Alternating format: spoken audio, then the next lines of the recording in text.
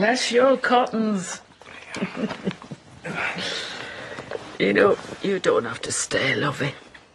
Especially if you're going to mither me as much as our Cain has been. I'm surprised you're not milking it more. I can't get used to it. Truth be told, him fussing. Well, luckily for you, I'm a lot more easygoing. So, you can do whatever you want on my watch. Play some cards, or you can have a nap. In fact, I could probably do with a nap myself. I'll keep you company.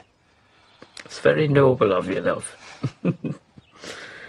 Although, I don't really enjoy a cat nap much lately. I tend to wake up a bit all over the shop, you know. Do you mean like yesterday when you got confused with my mum? Yeah. And it's not a very nice feeling.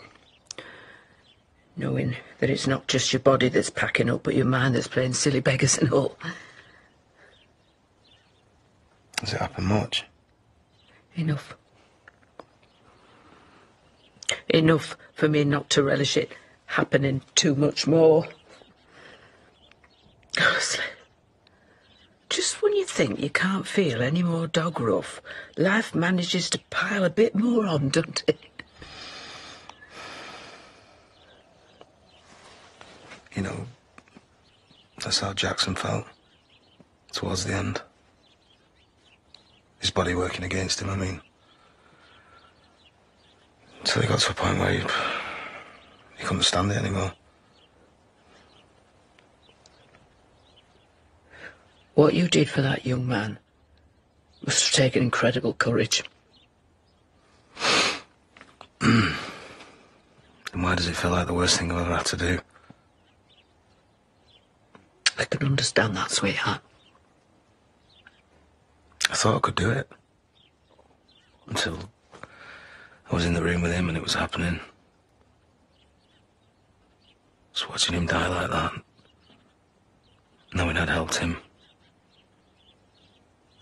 Turns out it was a million times harder. It took me ages to remember all the good stuff that happened before, you know? Instead of reliving that day every time. Oh, lovey. I know what's good stuff, you know. We had a holiday in Whitby just before. Sorted us out to do a skydive while we were there.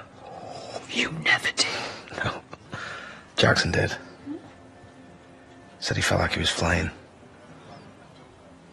I'd never seen him that giddy. And then he ribbed me for ages for bottling it. But that's the sort of stuff you've got to cling on to. Memories that no one can take from you. Yeah. Sorry, I'm supposed to make you feel better, not worse. Oh, you are. You have made me feel better because you've been here for your mum. Because she struggled with this more than I could have imagined. Do you know, it's years since I've been to Whitby. Standing on that beach with a sandy sandwich.